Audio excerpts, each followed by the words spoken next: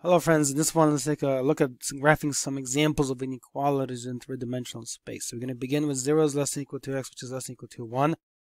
Let's do another one here. 0 is less than or equal, for example, to y, which is then less than or equal to positive 1. And let's do here 0 is less than or equal to z, which is less than or equal to 1.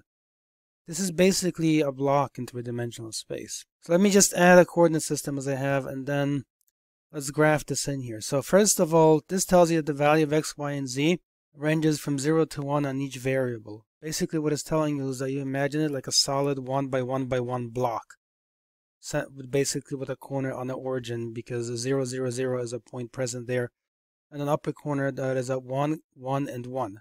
In other words, this might be one face of it right here. Take a look. This is like a face of it, and then basically you kind of draw another face in this position about. And then you connect this way, roughly speaking, it's the idea across, and then this one this way, and then this one this way, right here. One thing that we should observe here, because these are inequalities, it means that any point on the surface of this shape would satisfy the inequality, but also points inside the shape. So for example, if I grab the following, 1/2 for x, 1/2 for y, and then 1/2 for z, if you plug those in here, well, 1/2 is between 0 and 1 works. 1/2 on y is between 0 and 1, and then 1/2 on z is also between 0 and 1, inclusive of 0 and 1 for each one. So that works. Again, any point on the surface would also work. I take this point right there. Whatever that is, that would work. In general, in other words, x, y, z. This point here, this is like the corner point right there. That's where each coordinate is equal to 1. So that would be basically the point 1, 1, 1. That would work because 0 is less than or equal to 1, which is less than or equal to 1. That's true by the inequality part. 0 is less than 1, and then 1 is less than or equal to 1 is true. 0 is less than or equal to 1 on the y coordinate. Again, that's true. 0 is less than or equal to 1, which is less than or equal to 1 on the z coordinate. It's true. This is one possibility. Let's do another one here. For example, imagine we have now 0 is less than or equal to x, which is less than or equal to 1. And then 0 is less than or equal to y, which is less than or equal to 1. But then z can be anything. There's no restriction on z anymore. How do you visualize that? Well, again, draw a coordinate system this way. There are restrictions on x and y that you have to impose. So in that case, basically, draw what looks like the face of a three-dimensional object passing through x equals 1 right there. See, it kind of basically looks like this. Let me make this red though so it stands out a bit better. See, it kind of looks like this. This is one face. Right, in the back there, that would be kind of like another face, roughly speaking, about here, you see? Now, because z is anything, let me also connect these this way. You see, like this, and then like this, and then like this, and lastly also like this. There you go. Because z is anything, there's no restriction on z. That means that this kind of rectangular prism, essentially, it would continue forever going in a vertical dimension and continue forever going down in that dimension. It would never stop. And again, any point on the surface makes the inequality true. Like any point from the surface right there. Equally well, any point from the interior of it. Imagine this is pointing to a point on the interior of that object. That also makes it true. See? So in other words, any combination x, y, z makes it true from here.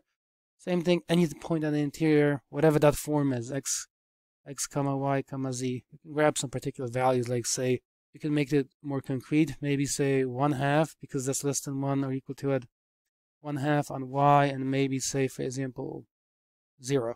That makes it true, you see? And on this one, if I were on a surface, for example, on this face, on the right face of the shape, well, on the right side of the face, the y coordinate would always be 1, okay?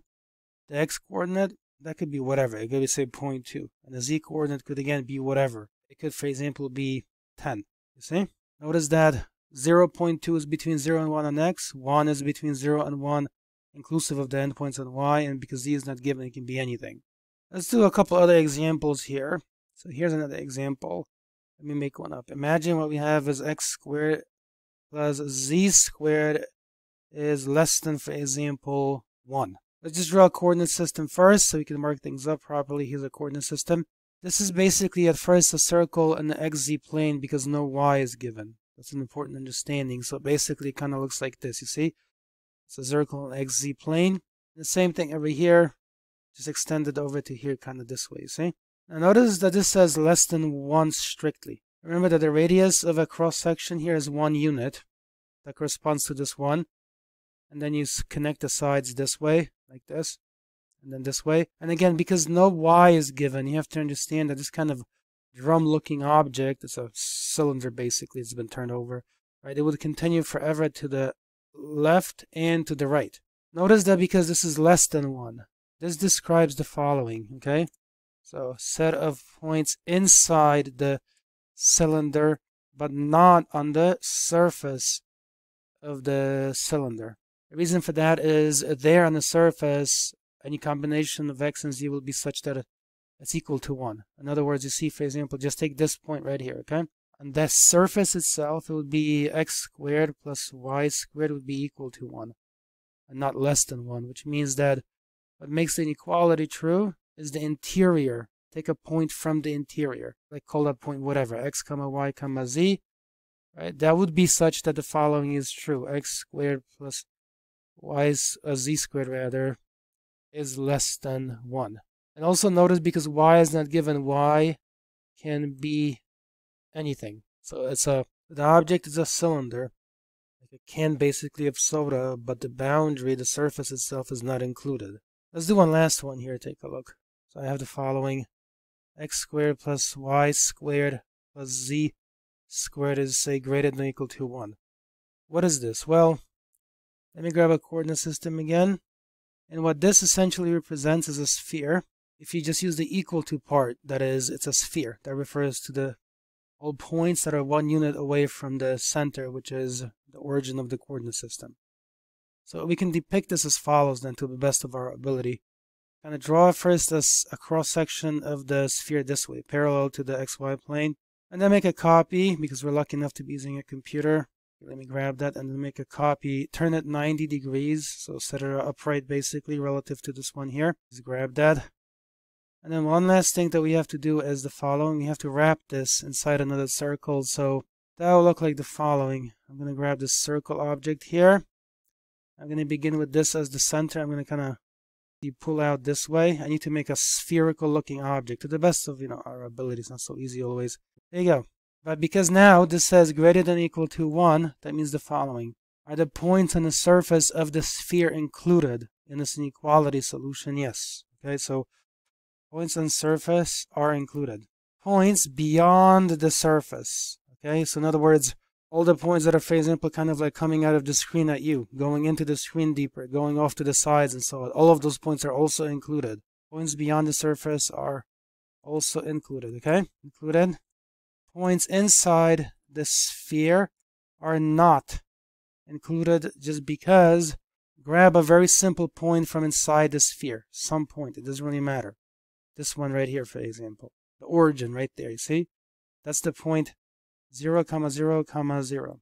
And then you plug it in. Is 0 squared plus 0 squared plus, for example, 0 squared greater than or equal to 1? Well, on the left side, you have a sum of zeros squared. It's still 0, so it's 0, in other words, greater than or equal to 1. This is clearly false. So the inside of the sphere is not included, but the surface is, and then everything outside it is. But that is it, so thank you all so much for watching. Please leave a like, please subscribe. I will see you in another video.